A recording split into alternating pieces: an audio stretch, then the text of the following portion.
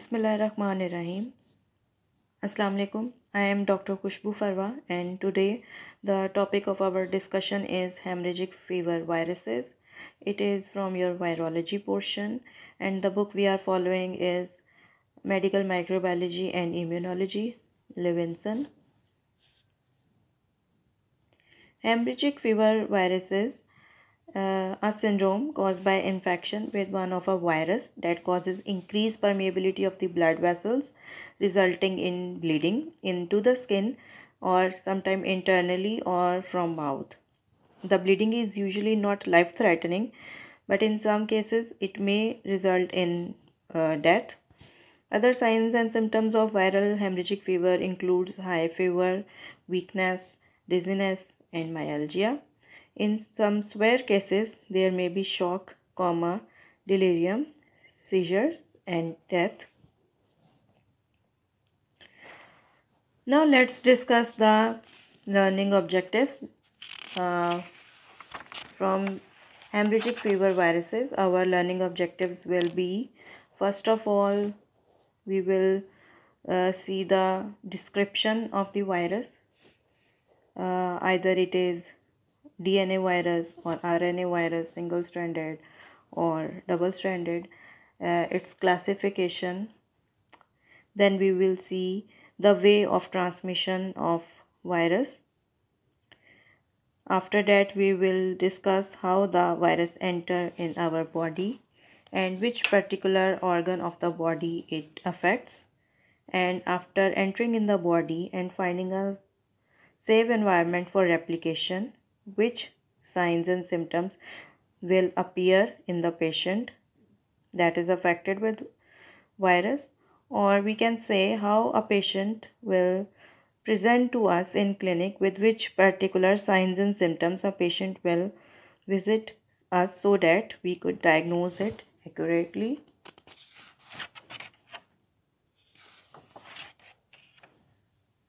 In lab diagnosis section, we will discuss how we will be able to diagnose a patient with hemorrhagic fever virus on the basis of lab test and reports. After that, we will discuss the treatment option available for hemorrhagic fever viruses. Lastly, we will discuss the preventive measures we can take to avoid the hemorrhagic fever viruses.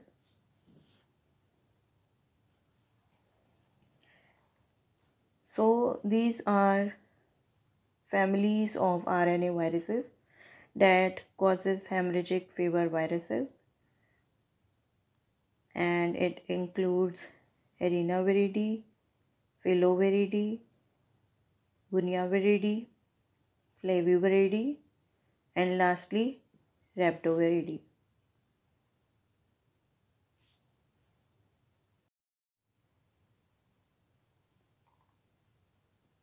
Hemorrhagic fever viruses are divided into two types: common viruses and uncommon viruses. Common viruses are those which occur most frequently, and their chances of occurrence are more as compared to uncommon viruses. And common viruses include chikungunya, dengue, Zika, Congo, and yellow fever and encephalitis virus, while uncommon viruses include Ebola virus, Hanta virus, Lassa fever virus, and Marburg virus. Let's discuss chikungunya virus, and it is very common. The name chikungunya is an African language Makonde's word meaning to bend over in pain.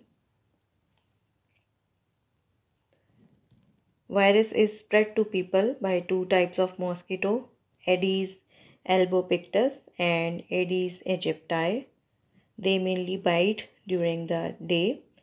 Virus may circulate within a number of animals including birds and rodents. The symptoms include fever, joint pain. These typically occur 2 to 12 days after exposure. Other symptoms may include headache, muscle pain, joint swelling, and rash. Symptoms usually improve within a week.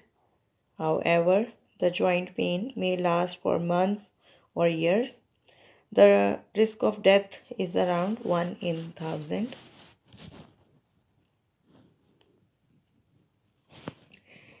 During outbreak, due to high concentration of virus in the blood of those in the acute phase of infection, the virus can circulate from humans to mosquito and back to humans. The transmission of pathogen between human and mosquitoes exists in urban environment. It was established on multiple occasions from strains occurring in the eastern half of the Africa in non-human primate hosts.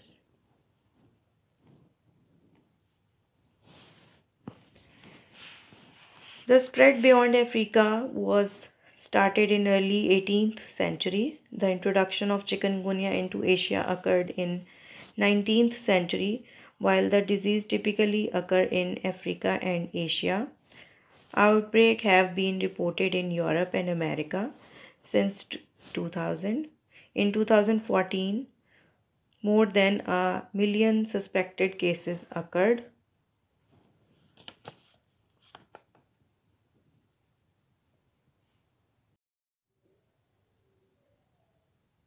In April 2017, Ministry of National Health Services of Pakistan informed WHO of new figure for chikungunya cases in Pakistan.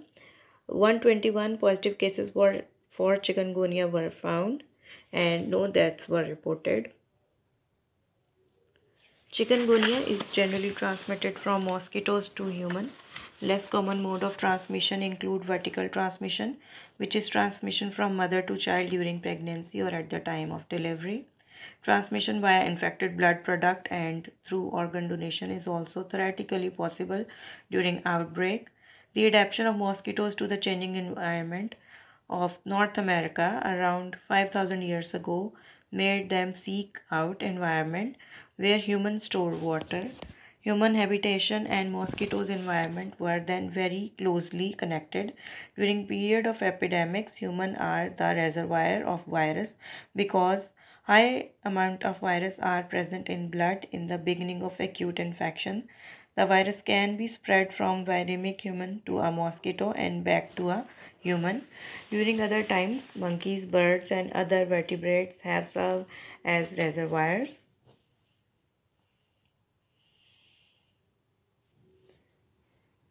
Now coming towards the pathogenesis of chikungunya. Chikungunya virus is passed to human when a bite from an infected mosquito breaks the skin and introduces into the body. The pathogenesis of chikungunya infection in human appears to be able to replicate in human epithelium and endothelium cells, primary fibroblast and monocytes, drive macrophages. Viral replication is highly cytopathic but susceptible of type 1 and type 2 interferon. Chikungunya virus appear to replicate in the fibroblast, skeletal muscle, progenitor cells and myofibers. The type 1 interferon response seems to play an important role in host response to chikungunya infection. Host fibroblasts produce type 1 alpha and beta interferon. In the acute phase of chikungunya, the virus is typically present in the areas where symptoms appear, particularly skeletal muscles and joints. In chronic phase, the viral persistence in the body contribute to the joint pain. The inflammation response during both the acute and chronic phase of disease result in the interaction between virus and monocytes and macrophages. Chikungunya virus disease in human is associated with elevated serum level of specific cytokines and chemokines. So on long-term duration, four types of cells are affected. One, muscle and joint. Two, brain cells, liver and spleen and lymph nodes. If viral persist in the body, and immune system which is activated in its response is cytokine and chemokine.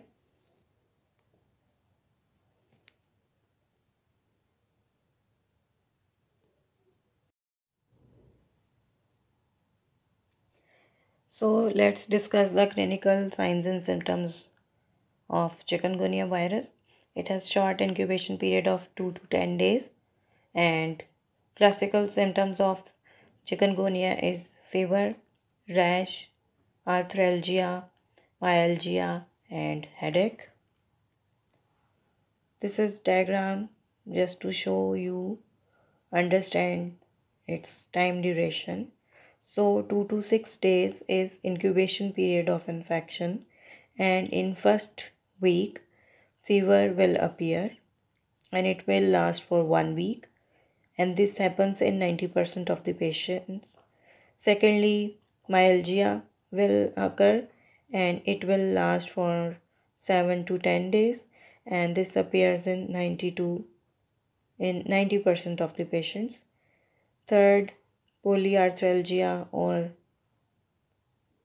polyarthritis will appear and it will last for from weeks to months, and this appears in 95% of the patients, and it lasts for weeks to months, as you can say. See, its range is towards weeks to months. And lastly, rash will appear and they will last for 1 week, and these appear in 40 to 50% of the patients. So viremia, the presence of virus in blood, it lasts for 5 to 7 days, and biomarkers IgM, which is for acute infection, it appears in 3 to 8 days after symptoms appear, and it may last for 1 to 3 months, while IgG is a biomarker for the indication of chronic infection, and it will appear from 4th to 10th day, and its appearance in blood will remain till years. How will we diagnose this virus in the blood? Through PCR. Treatment. Currently, there is no antiviral available for chikungunya, so symptomatic treatment will be done, and mostly analgesics are given as patients complain about arthralgia or myalgia, headache, fever, and other symptoms will resolve within a week, but arthralgia and myalgia, they will last for a longer time, from months to year. So analgesics will be prescribed for these types of patient.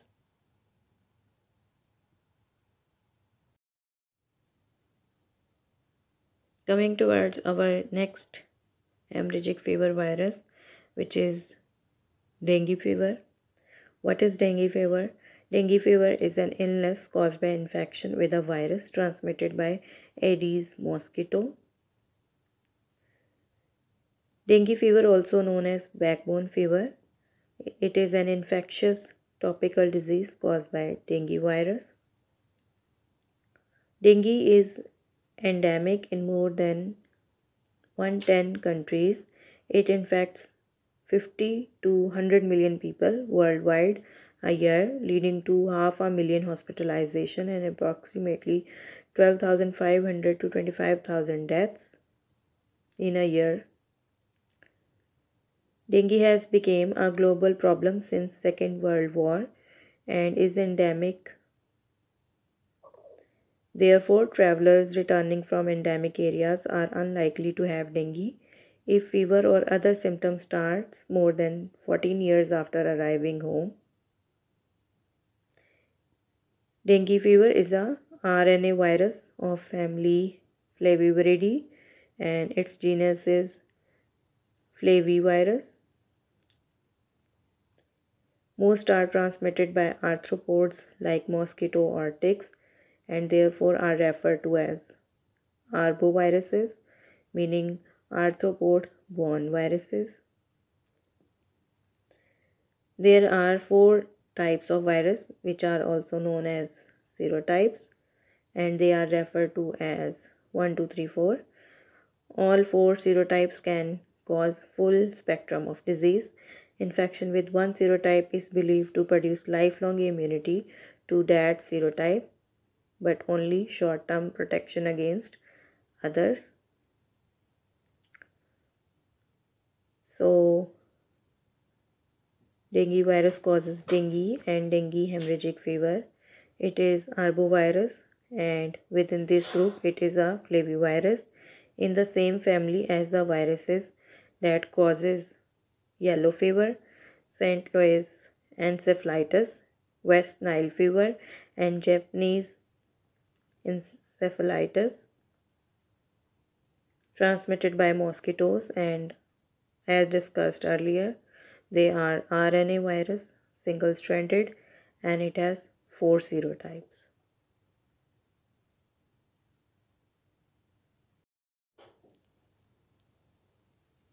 So, dengue virus infection can be acquired via single bite. A female mosquito that takes a blood meal from a person infected with dengue fever become itself infected with the virus in the cells lining in gut.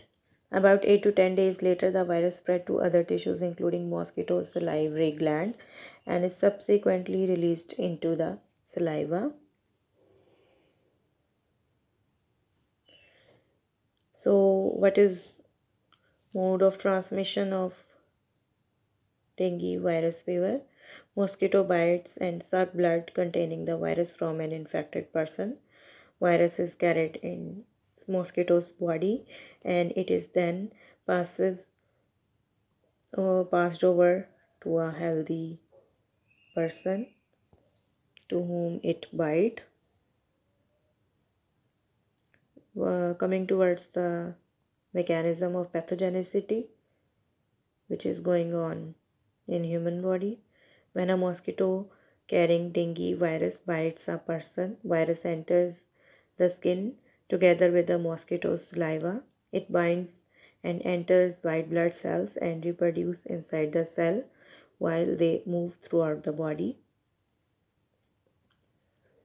In severe infection, the virus production inside the body is greatly increased and many more organs are affected like liver and bone marrow. The fluid from bloodstream leaks through the walls of small blood vessels into the body cavities. As a result, less blood circulation in blood vessels and blood pressure became so low that it cannot supply sufficient blood to vital organs. So, dysfunction of bone marrow leads to reduced number of platelets, which is necessary for effective blood clotting. This increases the risk of bleeding and other major complications of dengue fever appear. Coming towards the signs and symptoms. Asymptomatic or mild symptomatic, such as an uncomplicated fever in 80% of the cases. In 5% cases, signs and symptoms will appear more severe. In a small portion, it is life-threatening. The incubation period, the time between exposure and onset of symptoms, it range from 3 to 14 days or mostly from 4 to 7 days.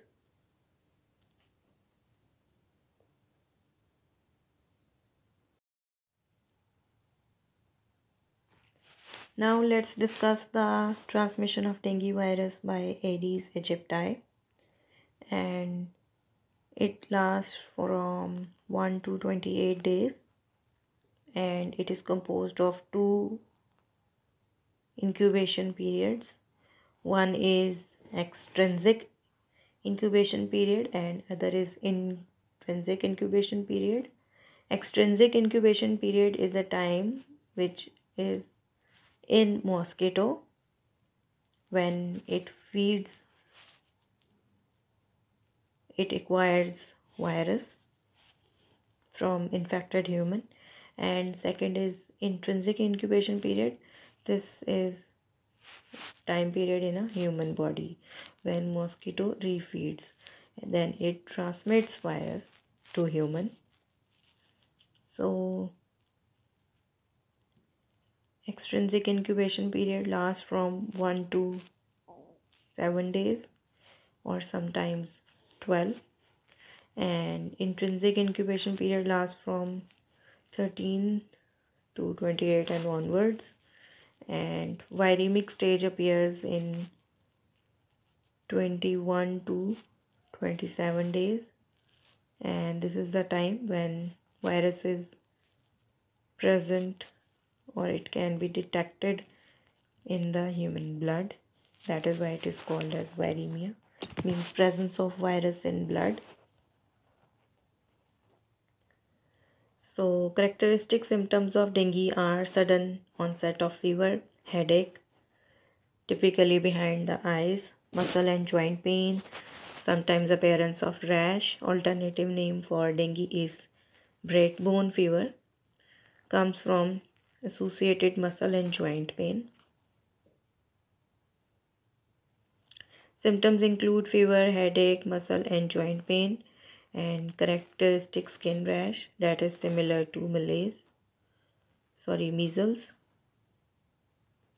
In small proportion of cases, disease develop into the life-threatening dengue hemorrhagic fever, resulting in bleeding, low level of blood platelet, and blood plasma leakage into dengue shock syndrome, where dangerously low blood pressure occur.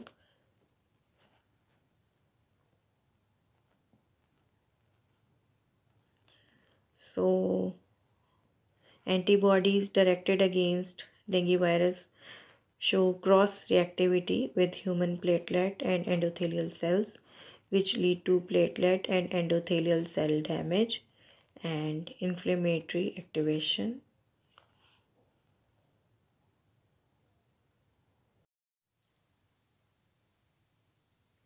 These are some of the warning signs. When these appear, then it means that patient is in critical condition and he must be taken care of very seriously and must be admitted to hospital.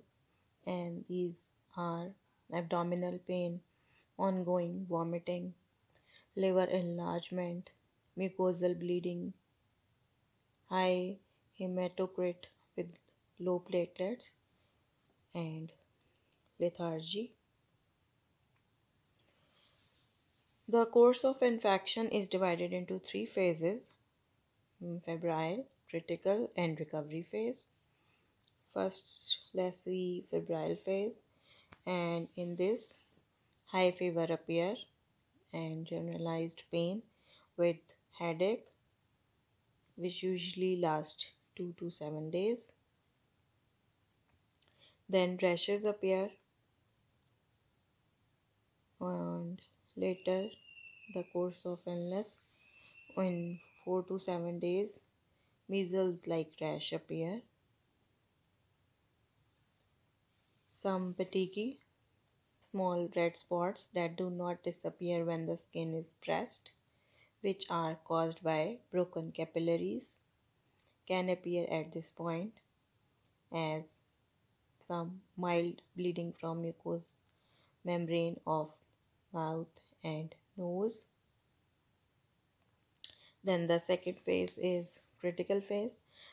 Critical phase which follows the resolution of high fever and typically lasts 1 to 2 days, and it includes significant fluid accumulation in the chest and abdominal cavity due to increased capillary permeability and leakage. It leads to depletion of fluid from the circulation and decreased blood supply to vital organs, resulting in low blood pressure. Others include organ dysfunction and severe bleeding, typically from GIT, shock, hemorrhage, occur in 5% of dengue cases. However, those who have previously been infected with other serotypes of dengue virus, secondary infection are at an increased risk. The last phase is recovery phase. and it includes resorption of leaked fluid into the bloodstream. This usually lasts 2 to 3 days. Severe itching and slow heart rate. During this stage, fluid overload state may occur. If it affects the brain, it may cause a reduced level of consciousness and seizures.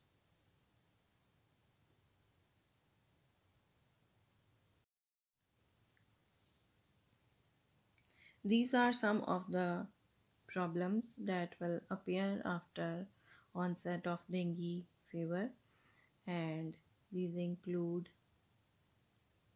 decreased level of consciousness, infection of brain by the virus or indirectly as a result of impairment of vital organs, for example liver.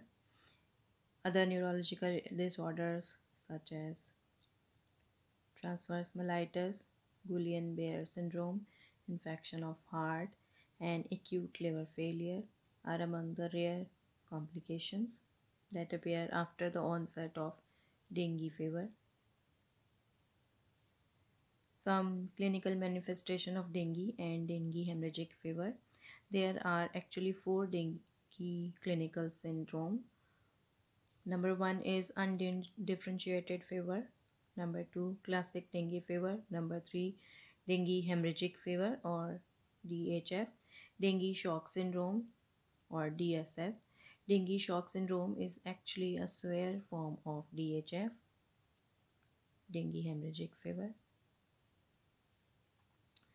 Some clinical characteristics of dengue fever. Dengue fever is an acute viral illness characterized by fever, which often occur spontaneously, sudden onset time, that means severe headache, often described as retroocular, behind the eyes, myalgias, arthralgias that can be very severe, nausea and vomiting, rash that may present at different stages of illness and those and whose appearance can be variable, and it may be maculopapular, petechial or erythematous, and some other hemorrhagic manifestations.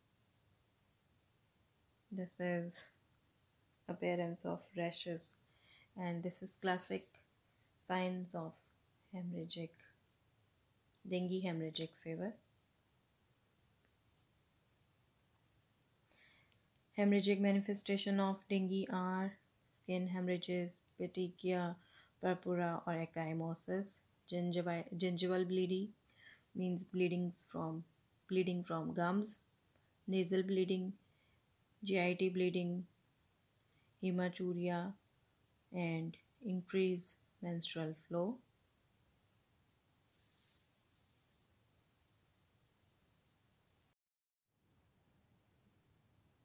So here is a quick review of all the warning signs of dengue, uh, starting from the bottom. When patient develop DSS 3 to 6 days after onset of symptoms. Second is initial warning signs, disappearance of fever, drop in platelets, increase in hematocrit.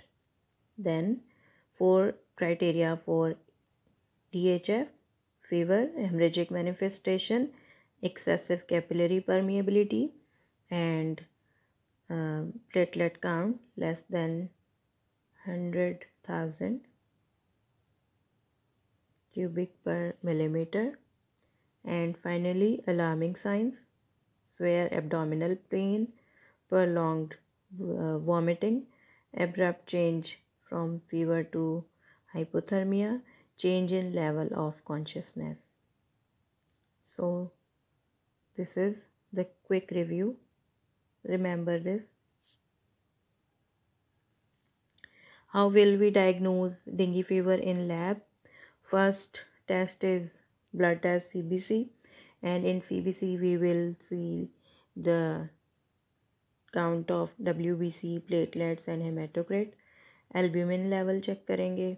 Liver function test, And in urine we will check for microscopic hematuria, means presence of blood in the urine. And the dengue specific tests are also available where in which virus isolation can be checked. This is timeline of symptoms, and it will be telling about the severity of infection, either it is chronic or acute. So on the day second to fifth day, if we check the blood of this patient, virus can be isolated from the blood. And from fifth day, from the onset of symptoms to the fifth day, if IgM is detected in the blood, it indicates that the infection is acute. And on eighth day and so on for months to years, the IgG level will be increased, indicating that the infection is in chronic stage. Finally, coming towards the treatment, and if a patient has no hemorrhagic manifestation and he is well hydrated, he or she can be sent home with instructions for follow-up. If there are hemorrhagic manifestation or hydration status is borderline, the patient should be observed either in outpatient observation center or in hospital. The warning signs are present even without the evidence of shock. If DSS is present, the patient should be hospitalized. So let's discuss the prevention methods that we can apply to be safe from this dengue hemorrhagic virus. There are no approved vaccine for the dengue virus, so prevention is better. And prevention depend on control of and protection from the bite of mosquito that transmit it. Primary method of controlling mosquito is by eliminating its habitat, and this is done by emptying containers of water, by adding insecticides or biological control agents to the areas, reducing open collection of water through environmental modification.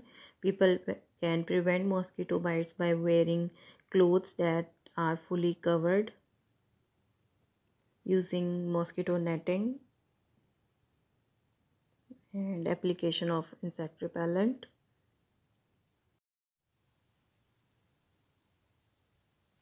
So the next hemorrhagic virus viewer is Zika virus. Zika virus is a member of virus family Flaviviridae, spread by daytime active Aedes mosquitoes such as Aedes aegypti and Aedes albopictus. The name came from Zika forest of Uganda, where virus was first isolated in 1947. So, discussing its history, flavivirus is similar to yellow fever, dengue, West Nile. It is transmitted from one partner to another during intercourse, or it can be transmitted from other to baby during pregnancy or at the time of delivery, or it can be transmitted during blood transfusion, and people of all age group are at risk of getting this infection.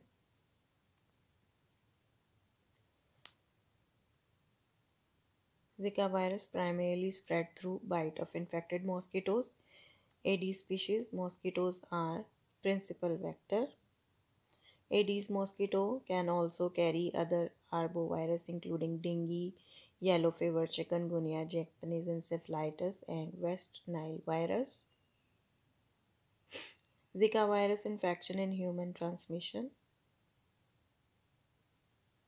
During the first week of infection, Zika virus can be detected in the blood and is capable of being spread from one infected person to a mosquito that feeds on that person.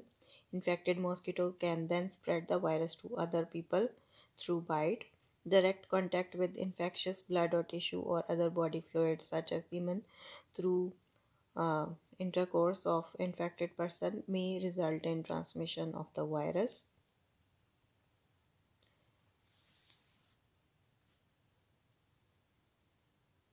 Although most documented is through intercourse, then it is detectable in semen. It can remain there for at least 2 weeks. It is RNA virus, and the third thing it causes is crying Zika, means it is capable of infecting the eyes.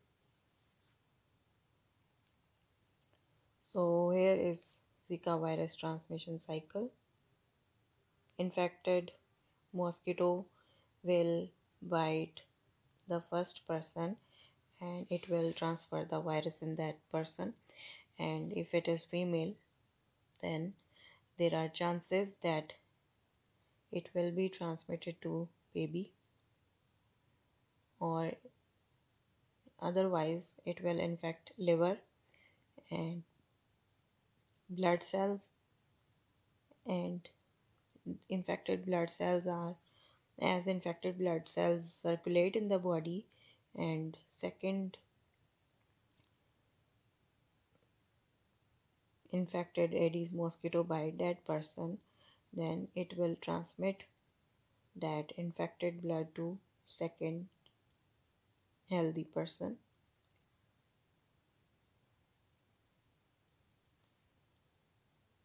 How Zika virus enters human population? So from animals to mosquitoes, and then mosquitoes to group of healthy people, and from healthy people it will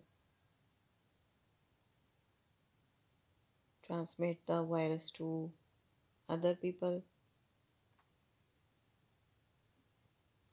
and a female is more prone to get infected, and there are chances that virus will cross the placenta.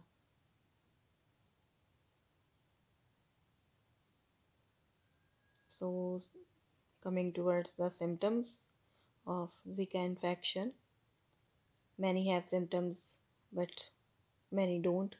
The typical symptoms which appear in some people are fever, rash, joint pain, or red eyes. Also muscle pain. Coming towards the last hemorrhagic fever virus, which is Crimean Congo hemorrhagic fever. And question is, what is Crimean Congo hemorrhagic fever?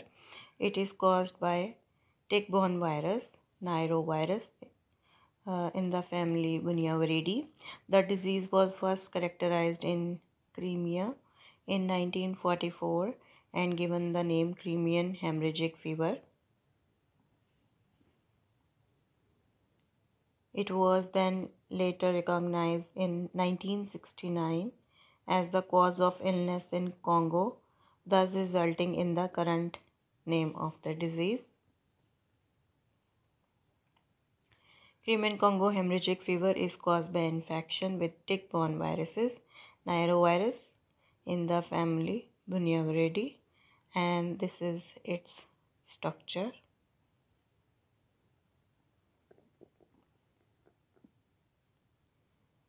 CCHFV is a member of norovirus genus of family Bunyaviridae. Other genera within the family include orthobunyavirus and hantavirus.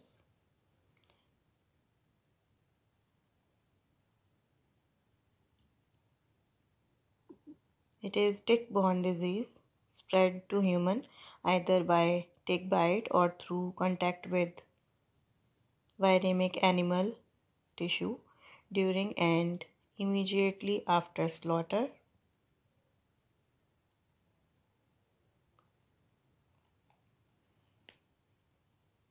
Crimean Congo hemorrhagic fever is a widespread tick-borne viral disease, a zoonosis of domestic animal and wild animals that may affect humans.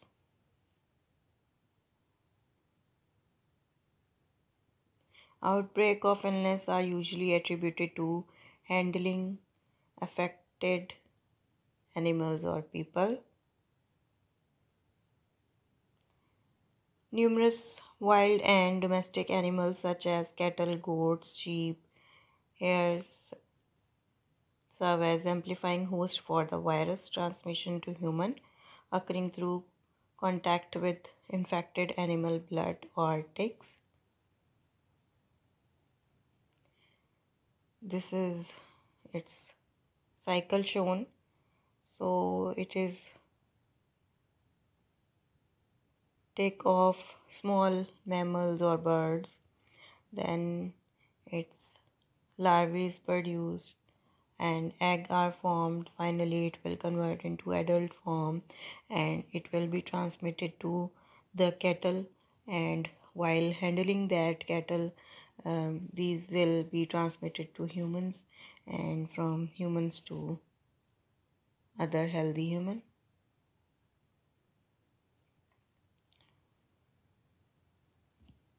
Human contact can spread the disease. It can be transmitted from one infected human to another by contact with infectious blood or body fluid. Documented spread of Crimean Congo hemorrhagic fever has also occurred in hospital due to improper sterilization of medical equipment, reuse of injection needles, and contamination of medical supplies. Let's discuss its pathophysiology. The target organ is the vascular bed. Dominant clinical features are due to microvascular damage and change in vascular permeability. In most cases of viral hemorrhagic fever, the coagulopathy is multifactorial, including hepatic damage, disseminated intravascular coagulation, primary marrow injury to megakaryocytes. So in this picture, some organs are shown which are affected by Crimean Congo hemorrhagic fever: nose and gum bleeding, rashes on the body, liver failure, or sometimes internal bleeding. And in this picture, you can see internal bleeding of patient. Who are at risk? People at most risk for Crimean Congo hemorrhagic fever include livestock worker, people who herd animal, and people who work in slaughterhouse